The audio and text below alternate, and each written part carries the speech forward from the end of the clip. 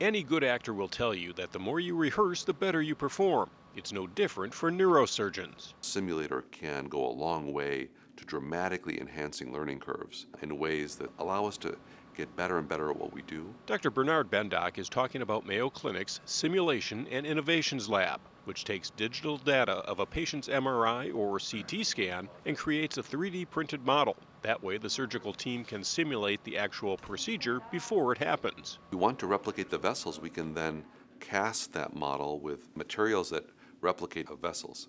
Then we can take that cast, that vessel, and then take it to the procedure room and put our catheters into it, and it's very much similar to putting it into human vessels.